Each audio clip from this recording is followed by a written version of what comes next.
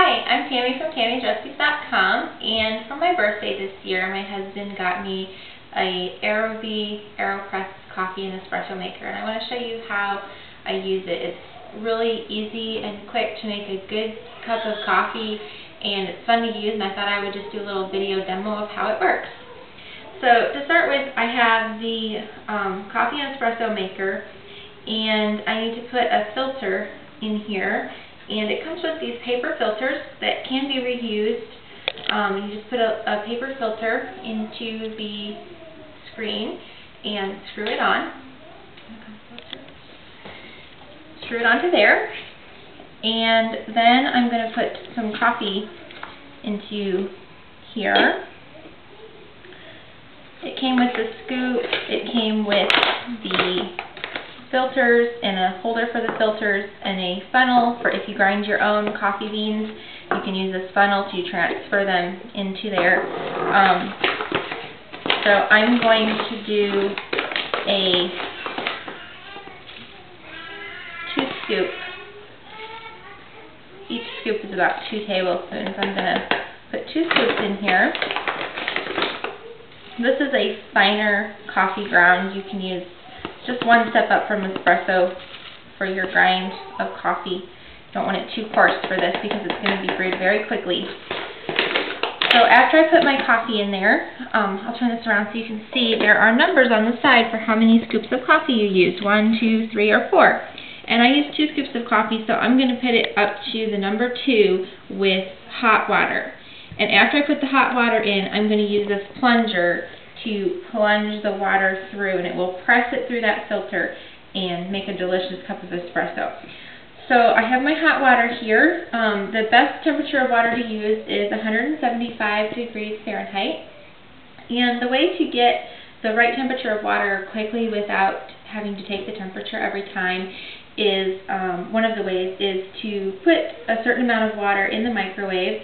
We do 2 cups at a time, and bring it to a boil and see how long it takes for it to boil.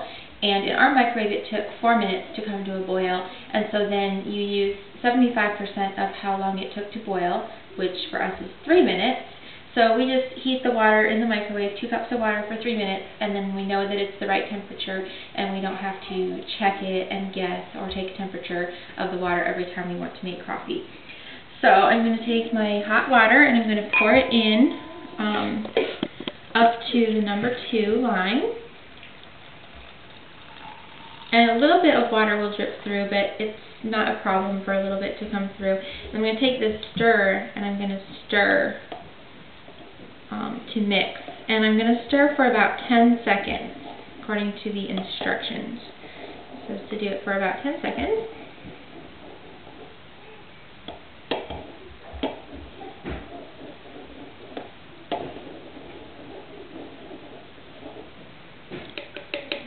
Finished with this part, and then I will, let me get this a little bit wet, and I'm going to slowly press the coffee through. The directions said about 20 to 30 seconds. I usually do it probably in 20 seconds or less to press the coffee through. And this will press the coffee through and also press all of the foam and oils and anything good out of the coffee beans. And this is a short amount of time, so the coffee won't be bitter. The filter doesn't allow any sediment to go through, so it'll be a nice clear cup of coffee with no sediment in the bottom. You can see how much foam is coming off of here.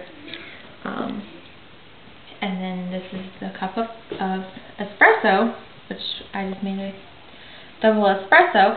And so to this espresso then I can add hot milk and have a latte, or I can add some of this hot water and then I can have Americano coffee. So I'm going to add enough hot water here. I like my coffee maybe watered down even a little bit more because I don't like it too strong, but you can add the amount of water that you prefer. Now I'm going to take the filter off of here and clean this. So I'm going to go over to the sink and I am going to unscrew this And this comes off, and then I'm going to take off my filter, which can be reused. And so to reuse this, I'm just going to rinse it off under the water. And then I would set this to dry on a towel.